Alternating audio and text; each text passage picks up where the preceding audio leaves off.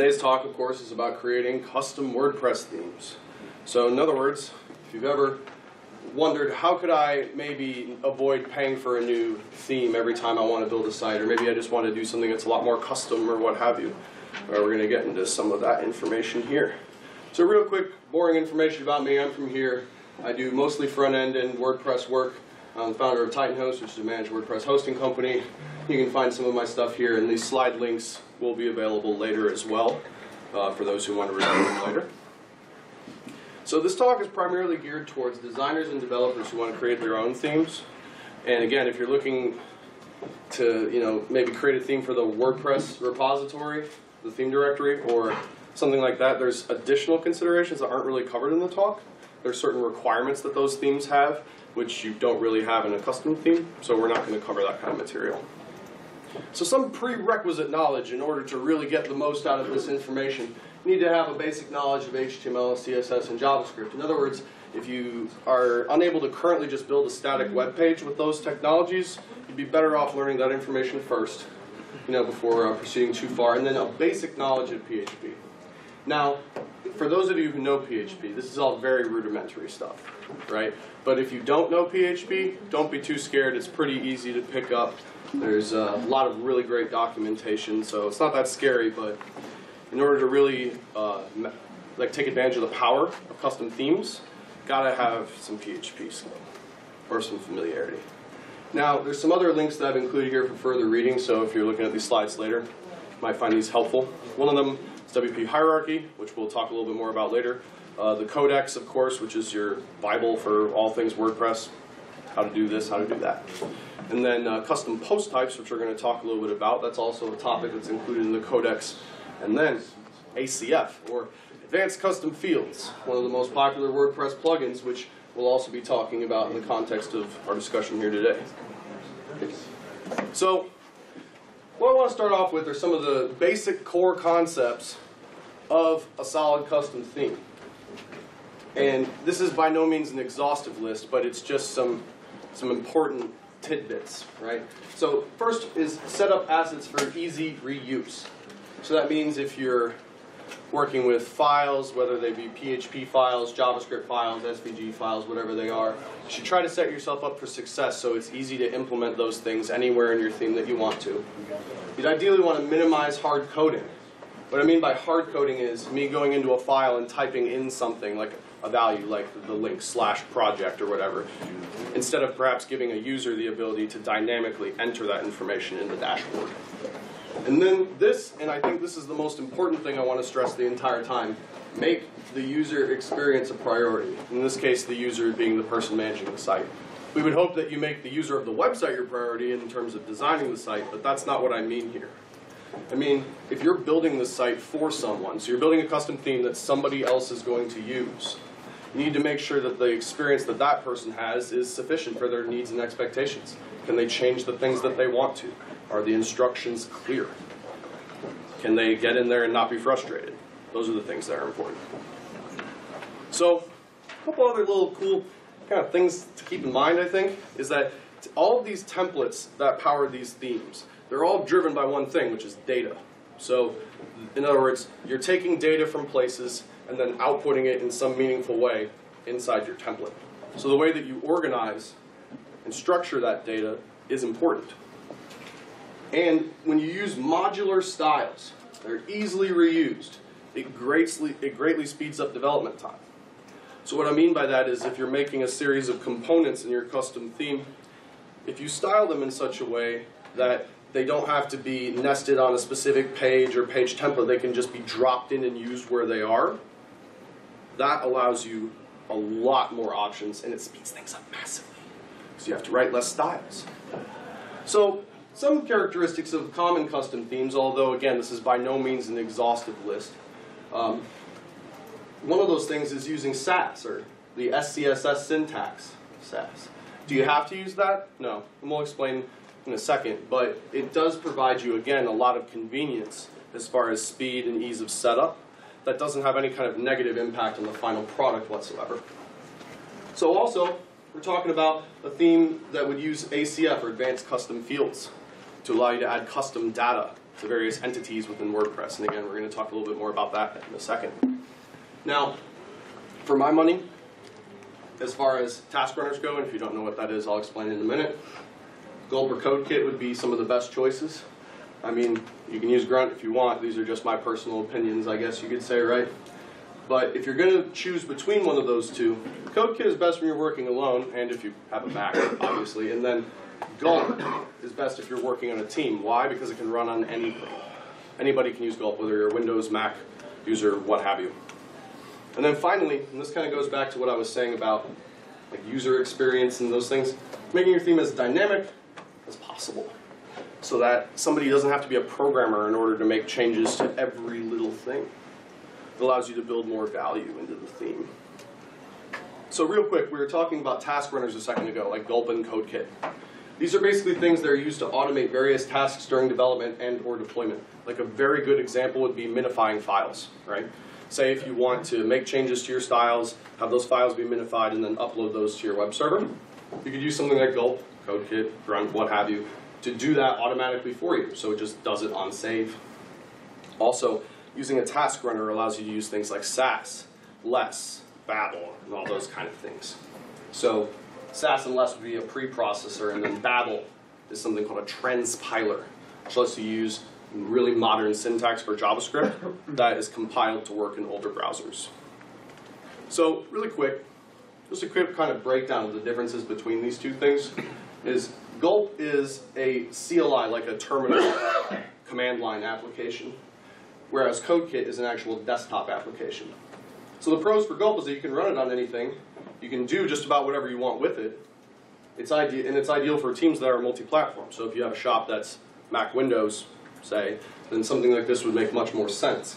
Although it can be slightly difficult to set up, and it might be more intimidating if you're one of those folks that gets a little scared whenever you see the black box and the blinking cursor. Whereas CodeKit is very easy to use and set up. It's very fast. The developer is regularly updating it, and he has the most hilarious changelog notes of all time. However, the con is that it's Mac only app. Sorry, Windows. So that may or may not always be an option. But if you're like a one-person shop and you're just making these things for your own clients or whatever, then you would just want to decide which one makes the most sense for your use case. So talking about Sass earlier, this is one of those things that's simultaneously both very popular and slightly polarizing inside the industry. People are like, what, my CSS isn't good enough? No, your CSS is just fine. Sass compiles to CSS though, so in general, yeah, if you know how to use it, you should use it. It allows you to use things like variables, lets you write code a little bit faster, and create selectors that all kind of merge together, and allows you to have dry, like don't repeat yourself, kind of styles. Also, fun fact, since we're in Jacksonville, of course, the creator of Sass, Hampton Catlin, he's actually from here. He was born on the west side. Cool, it's pretty sweet. Yeah. So you can learn more about the Sass in general at this link here if you want to know more about that. So the basic thought process when you go into writing a theme, it's pretty straightforward. And again, it's not like a super silver bullet thing, but it's just a rough approximation. You start by planning what you want to do, determining an outline of what that is. Like you might say, what are the deliverables? Okay, so what do I think I need to do to accomplish that? How would it make sense to structure this, or what should I tackle first? And then you focus on that data, right? And I'm going to get into more about what I mean by that in a second. The next step is once you set up a place for all this data to live, then you actually plug it in. Like go into the WordPress dashboard, go to your page, plug in some information, and then write code to make that data actually go somewhere. Now some people might say, well, why don't you just write the code first and then output the data afterwards? I feel like that's kind of backwards. The trick is you want to make sure that you have a data-first approach. So you're setting up everything in a way that allows that data to make its way where it needs to go, be manipulated accordingly. And in this case, data could mean a lot of things. It could literally just mean paragraphs in a blog post, like page content. It could be, like if you're talking about a book, it could be the author, or the publish date, or the ISBN number. Any sort of information that ultimately needs to get displayed on that page. And then after you write the code, of course, you test it to make sure that it works. So An example structure of a custom theme, like thinking about this from like some folders, the organizational style I tend to gravitate towards is something like this, where you have an assets folder that then has a place for your CSS, your images, JavaScript, SAS files, or maybe fonts or something else, whatever you need. An includes directory. Sorry, I skipped a little ahead of myself there. So, yeah, things like images, font files, and so on in assets. So the inc, or includes directory, this is where I store PHP files that aren't like, they're not really necessarily templates. They're something that you would include inside your functions.php. Like a good example is there's lots of gists in GitHub repos for disabling emojis in WordPress because it causes additional header requests and people don't want them. So they say, I want to just turn that off. So you might throw that inside a file, disable-emoji.php, and then have that in your includes directory, and then include it in your functions file. So that code is just in its own file over here. Also, you might put things like shortcode definitions or functionality snippets, like I was saying with the emoji disabling. So this parts folder, and this is one of those things where everybody has their own feeling about how you should actually name this, but I usually go for parts because it's shorter. Contains all template partials, parts for short, right? And these partials will be included in various places. So we'll look at some examples of what a partial looks like in a bit. So then inside the root of your theme, you have things like your WordPress templates, like page and post templates, the sidebar template, search form, all those kind of things. The functions.php file, which has to be there, and then of course style.css, which is one file that has to be in every single theme. It's got to have some comments at the top that tells what the theme's name is, who the author is, etc. So you'll want to make sure that's included as well. So real quick here, we were talking about WP hierarchy very briefly earlier. What it basically is it's an enormous flow chart that goes through all of the different paths for how WordPress templates work. Right? So pull it up here really quick so y'all can see if you're not familiar. So it's a little blurry, but it's basically an enormous flow chart that goes from left to right. So if I'm on a single page, without an annoying pop-up, get out of my life. Single page, right? And it's a static page, then it's going to look for a page template, and then it's going to fall back and look for these, and so on and so on. And then finally, it's a little cut off right now. On the right, you have index.php. So index.php is basically the fallback for all other templates. So if you forgot pretty much every template except that one, it would still be able to work. So just a quick breakdown of some of the more common ones, and there's a lot more than just this, but these are some of the ones you might work with often. It's page.php, which is the default page template just for all static pages. Single.php, which is the default for all things that are posts. So that could be a regular blog post or a custom post type. And again, we'll talk more about those in a little bit. There's also home.php, which is where your blog homepage template is. That's your blog homepage template, excuse me. So when you go into your settings and you say, this is my front page and this is my blog homepage, that's the template the blog homepage wants to use by default. Index.php, like I said, is the basic fallback template for all other types. Then you have front-page.php. And we'll talk a little bit more about that in a second as well, but that's the template that's used for the front page, like the your static home page, if you will.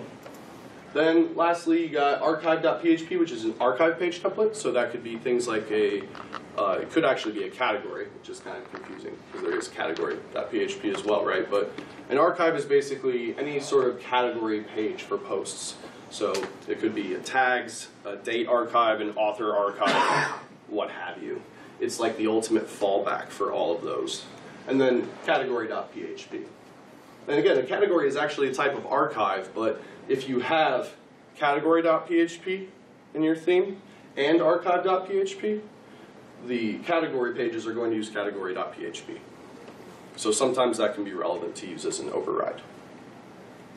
So like we were talking about before, one of the first things you got to do, of course, is you have to plan. You have to get a complete or mostly complete picture of what it is you're trying to do. As we all know, sometimes clients have a little bit of shifting deliverables. They may not have everything up front, but you may be able to get out of them the essential information that boils down, like what are we trying to do here? We may not know exactly what thing or widget to use or whatever, but we know what the end result is. And then you can consider ways that you can create that necessary functionality based on that insight that you get, while making the management interface approachable. So again, what this means is, if you're creating a place for somebody to go and type things in and make changes to their site, it has to be something that can understand. They can't look at it and go, I don't know what to do with this. Because then you haven't given them anything of value. You've just given them a black box that will scare them and not be useful. So another thing that I find to be helpful is, in the very beginning, I always try to think, what type of custom post types do I need to create? So a great example of this would be, like, say, a site about an author, right? Like, I write books, so I have a website, right? And maybe I want to have a page that lists all of the books, all of my works, in like a grid. And then I want to be able to have somebody click on that and then see information about the specific book in question, right? That book would be a custom post type. And again, we'll show an example of that in a little bit here. So you also want to try to think about how many unique templates you need to create. So one thing that, when we're talking about templates, is all those ones that we saw before, those are all defaults. You can, however, just create your own arbitrary template files and then assign those to various pages, posts, or other kinds of things in various ways. So you may say to yourself, well, I have all these generic ones, but I need a special template that's full width instead of having a sidebar, or vice versa, or some kind of thing like that. And then you also want to try to think about what kind of external libraries or plugins you'll need to create these components or templates. Something like, say, Modernizer, Slick.js for a slider, Animate.css. Try to think about those things in advance if you can. And then I would also recommend trying to think about what kind of global options you might need. For example, if somebody has company information, like an address, a phone number, a fax number, or whatever, that appears in multiple places throughout their site, it's usually advantageous to provide a spot for them to enter that information, and then maybe use like a short code or something so that they can update it in one place and it goes everywhere. Things like that. And another great example of this is social media links, right? You want to give somebody the ability to pop in their Facebook URL or whatever without having to use like a special plugin just to do that. Then yeah, that type of thing would make sense. So once you wrap up your plan, you should ideally have the necessary information that you need to begin building. So what that means is if you don't feel sure about what you're going to build, or you don't feel confident, you might want to try to plan a bit more. But if you can't, then that's okay, because sometimes things get tweaked as you go through it. Sometimes you have the best plan in the world, and then you get 30 minutes in or 10 hours in, and all of a sudden you realize, you know what, I need to change my approach. And that's totally fine. So now, let's talk a little bit about ACF, or Advanced Custom Fields. This is one of the most popular plugins in WordPress. As you may, for those who aren't familiar, the counter for active installations kind of stops at 1 million. So there's definitely more than just 1 million that have this particular plugin. At its core, it's basically just a plugin that allows you to easily associate data with posts in WordPress.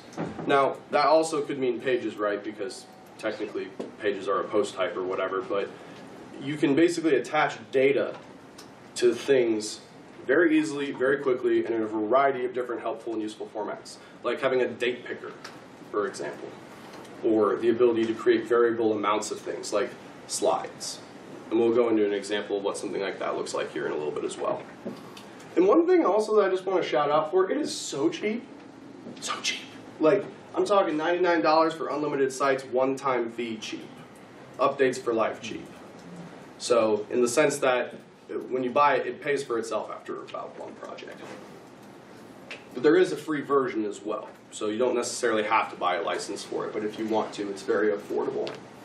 So some core bits about ACF is it has a concept of fields, right? Just like the name implies. So you create fields, which are places where you enter data. So that could be just a text box, it could be a text area, it could be a gallery of images, it could be a Google Map address, all kinds of different things.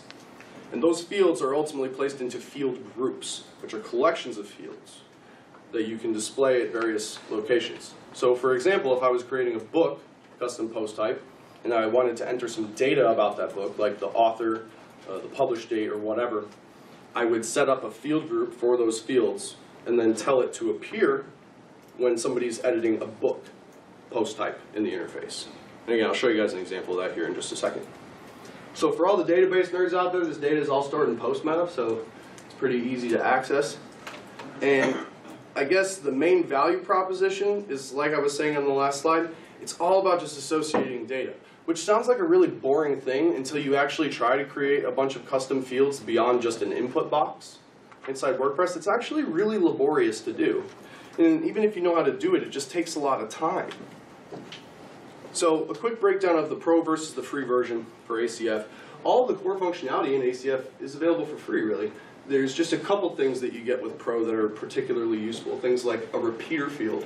So if I want to have a variable number of things, like slides, for instance, in a slider, a flexible content field, which is kind of similar. It allows you to basically create output that you can put in different orders. It's the worst explanation of all time, but I would consider reading more about it later.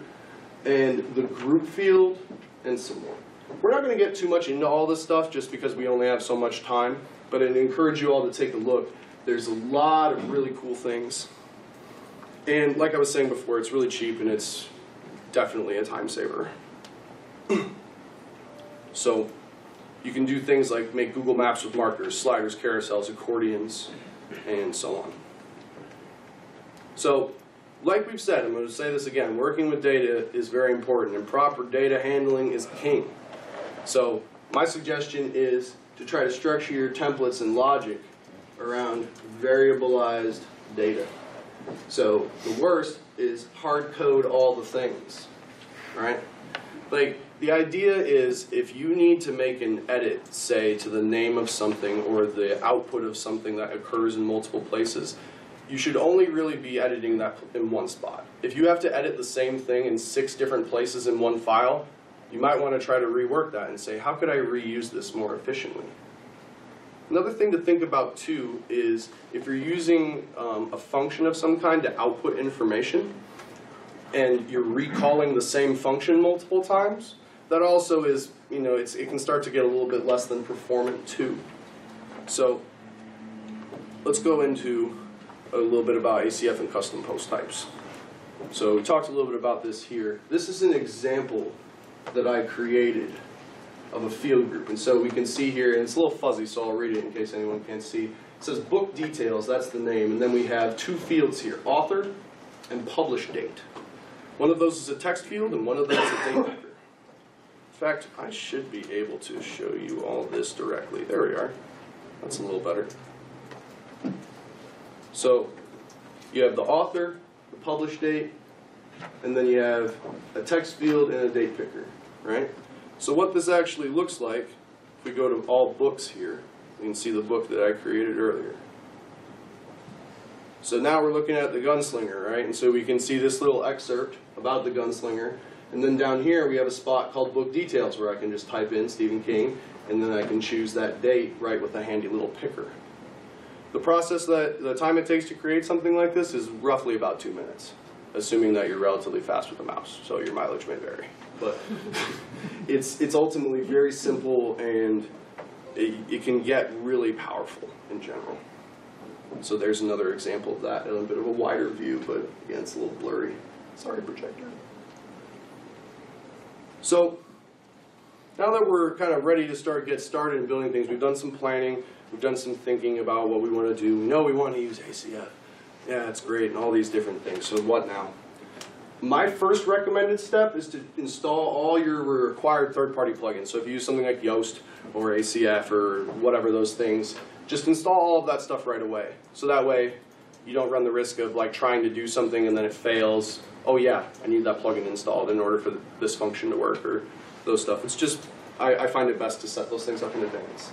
From there, you want to create your custom post types. Again, I always recommend doing this early just because it gets you thinking about them. It allows all of that data, or you have a place for those field groups for the data to live. It's usually best to start with something like that. And then also set up a field group for a modular template if your build includes one. So what does that mean? Well, with the flexible content field, you can basically create a series of different choices that somebody can pick and then insert into a different order on the page. So say I created a slider component, an accordion component, a page content component, and a full width image component. And I wanted to make those with ACF, but I also wanted to give my client the ability to reorder them on the page or maybe take one away or not. You can use ACF in a single template to create a flexible layout that lets somebody do those things really easily. So you define what the sections, what the choices of those sections could be, and then somebody can choose the order in which they appear. So in general, I think it's a good thing to have if you have ACF Pro, and that's something that brings value to your client. However, if you're having to build pages that are in a very specific manner, like laid out very specifically, like this is a very intricate design and this stuff has to be just so, then having a template like that maybe doesn't provide as much value. Next step 2 is if you have a sitemap that you know for all the different like static pages you want to create, I usually go ahead and just create all the top level ones. If nothing else, so you can fill in things like menus or just kind of click around and see different formats for things. It can be pretty helpful. So next, I'd recommend setting up your global options using either the customizer or ACF options pages. So this is one of those pieces of advice that's contrary to uploading a theme to the WordPress repository. If you're uploading a theme to WordPress, like one of those free themes you can just download, those have to use the customizer for option pages. If not now, then soon, right? But when you're doing it yourself, you could just use an ACF options page. And ACF gives you the ability to create those on the fly very easily, so you can just use your field groups in there like anything else. Which is nice, because with the customizer, you have to actually write PHP or JavaScript in order to create those fields. So again, if you're not super PHP heavy, you may find that actually a little easier. So this is an example of a template. In this case, this is the front page template of this theme I was working with, right? So it starts off with a call to get header here at the top, which pretty much does exactly what you think. It gets header.php and sticks it right there at the top, which is like the start of your HTML document. And then the footer with get footer right down here. And then in this case, we have some foundation markup for the XY grid that they have. And then there's a WordPress loop here, and what's this? Get template parts front page. This right here, this get template part call, is referencing a partial called front-page.php, which I know is kind of hilariously bad to name like that, but that's how it was when I started working with it. It's a partial though, so it's basically spitting out the main inner content of the page. We can see that we have like the main element here, which contains like all the main content for the page, right? And then this is inside of it. So this is basically the internal guts of that page. But because all of that stuff is in its own file, it's much easier to read and digest this. I can scan through and say, okay, so the stuff that's right here, it's all in this file. It makes things nice and easy from an organizational perspective. So this is an example of a component that I constructed for a previous demo that is an image slider that's powered by ACF. So what we have here is a repeater field that allows you to choose a series of different slides. So let me go ahead and pull this up so y'all can see it on here. And again, it's a little squished, but the concept, I hope, oops, that is not what I wanted. There we go. Okay, so see here we have a slider demo, right? And so I can go ahead and put an image and a link, an image and a link, and so on, and I can add these slides. And then if I want to add another slide, I can just click the Add Slide button. And now I have additional fields and I can create an additional slide, right? So this is the code that actually makes that happen. You may remember before I was talking about variabilizing data, right? That's what this little block is for. So I store this information inside these variables. So what this means is if these field names ever changed, and like this, and this is a really basic example, so it's maybe not as best to illustrate the point, but I can only show so much on one projection, right? But this now is a lot easier to work with, especially if you have a more complex template. So if image appears like, say the image was being called in a few different places or in a few different contexts, or maybe there was some text below the image that was also linked, but it had its own anchor, so I'm calling that link multiple times or whatever, then being able to define that data in one place and then reuse everywhere else, that does represent a lot of value. So a couple tips for success here. Okay, so when you're testing and, oops, went too far. So we were talking about frontpage.php a couple times, right? So there's some cases where you should use this and some cases where you maybe shouldn't, right? So if you need to build a unique template, right, just for the home page, so the home page, whatever that home page is, always needs to have a certain look to it or certain options available or whatever, then using front-page.php would actually have value. And the reason why is because if you assign a template or a page to a front, if you assign a page or a set of pages to your home page, and you have front-page.php, and then you try to override the template with the template selector, it's not going to work. Front-page.php takes ultimate precedence there, which is nice though, because that means it bulletproofs the setup. It means that it's less likely that somebody's going to choose the wrong template or use the wrong page slug or some other type of thing. It's a lot more bulletproof. Now, if you're just using a generic page template that has a bunch of flexible sections for all of your pages, and the home page just has a specific arrangement of those things, it would probably make more sense just to use the regular flexible page instead of having a special template just for the home page. So really quick, as far as assigning templates to pages and posts, if you've never seen it before, that's done just right here on the WordPress edit screen for a page or what have you. So another thing that is a common mistake that you see in a lot of older custom themes, but it still comes around from time to time, is people enqueuing scripts and styles just by literally making a script tag. I could go into my header and script, and source and all that stuff. While that is fine, when you use the actual WordPress methods, WP-enqueue style, WP-enqueue script, it allows you to register those scripts and then possibly do things with them later. So for instance, if I had a script that I wanted to load on every page except one page, using this enqueue method, it makes it very easy to do that. Or if it was a multiple conditional thing, like if this thing's here, do this, but otherwise do these things. You can do stuff like that because you can work with these scripts in a programmatic way and possibly alter them before they've been output anywhere. And if you're not familiar, the action that you need to attach a callback function to use these is WP-enqueue scripts. Now, if you don't understand a word of what I just said, fear not, because the codex is very detailed, has lots of really great examples. And if you look at a few of the code snippets there, maybe try it out yourself, you'll see it's pretty approachable. So this is a big one that I have a lot of personal feelings about, which I'll try to keep to a minimum. But when you're working with images, especially with ACF or the customizer, there's a new media control that you could use that outputs an attachment ID. I always go for the attachment ID. And the reason why is because once I have that ID, I can literally do anything else that I want. The ID call is very simple. Getting an ID for something is very easy. But I don't need an entire object's worth of data just to get one little thing. Like if I just want the URL, I can use WP get attachment image source. Or if I want just an image tag with my source sets and all the attributes already done for me, I can just use WP get attachment image. The best part about using both of those things, by the way, is you can pass an image size to that, just like you can with the post thumbnail. So you don't have to worry about figuring out what's the URL for insert size of image I created here. You can just pass the name of that image size and WordPress does all the work. And there's a link in the codex here for WP get attachment image, which I would recommend looking at if you're not familiar. It is very helpful. So for testing and debugging, your friend is WP debug.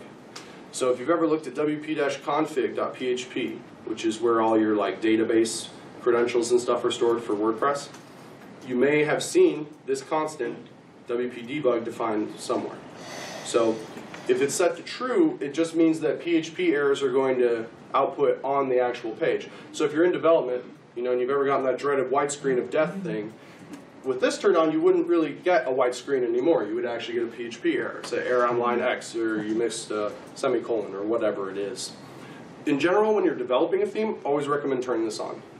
if you're in a situation where you're getting a ton of notices or other things that are from an extra plugin or something and you can't fix them yourself, you just got to ask, is it not a big deal? Is this something I can live with? Or maybe should I use another solution that doesn't throw as many errors, right? And so the default value of this, like if you didn't have WP debug, the constant inside WP config, it would default to false, right? But if it is there, you can specify it as either true or false. Also, for those not familiar with PHP, var dump is a fantastic resource for figuring out how your data is being, or like what format your data is in or what the data is. So it not only outputs the data stored in a variable, but it will also tell you the type and usually the count or length of that thing. So if you have an array and you var dump an array, it'll say array, and then it'll give you a number of how many items are in that array. Or if it's a string, it'll tell you how many characters the string has. Which is nice because if you need to make sure that this variable is actually a string, and you're, wait, I don't think this is working right, then test it. Is it outputting as a string? Maybe not. Maybe it is. So if you wrap a var dump statement in a pre-tag, like in this code sample down here, this will kind of pretty print the output, so it's a lot easier to read. Like if you just do a var dump regularly, it's just going to put a bunch of text in line. It's really gross and annoying. But with pre-tags, basically these styles are largely just default, but it'll go ahead and make it all pretty and a lot more human legible. So in conclusion, I've said multiple times that there are a few different ways you can do things, right? There isn't just one, this is the only way you can do it, this is the only way that makes sense. But it's also important to note that it's not just about what you like either, it's about the situation that you're in. So if it makes more sense to go one way for this situation, you create a better result for your client by doing this thing, then maybe that's the way you should go. Also, make sure you plan before you code. You know, even if it's just as simple as jotting down a brief outline or notes or whatever works for you, try to think about what you're going to write before you actually write it. And, excuse me, as I said before, and I just want to repeat it a million times, always try to keep your code as dry as possible. So you're not repeating yourself. You're keeping things simple, easy to edit. So if you get a call, hey, I need you to spend a couple hours and revamp this site you made for me the other month, it's not a pain for you to do that either. So it's not just even for the client's benefit. Structure your data for optimal sanity. So like I was saying before, try to make sure that if you're working with data that you're handling it in a way that's clear and easy to understand. What that could mean is even just naming your variables in a way that makes sense, right? If I'm storing the data about a book in a variable, what should I call it? Book, not like Cheese Whiz or something. Someone look at that and go, what does that have to do with books? This makes no sense, right? So one of the other things too, always try to think in terms of pieces, right? A dynamic website is all made up of pieces. It's not just one big file that you write all your stuff in. It's not one index.html file. It is a conglomerate of stuff that all feeds in and plugs in. So you just got to think in terms of pieces. And what I mean by that is if you're writing, if you have one function in your functions.php file that's like 200 lines, maybe it should go in its own file. Maybe it should be more organized that way. Or if you have a couple different sections that are all going into one page template, maybe those should all be their own partials. Those kind of things.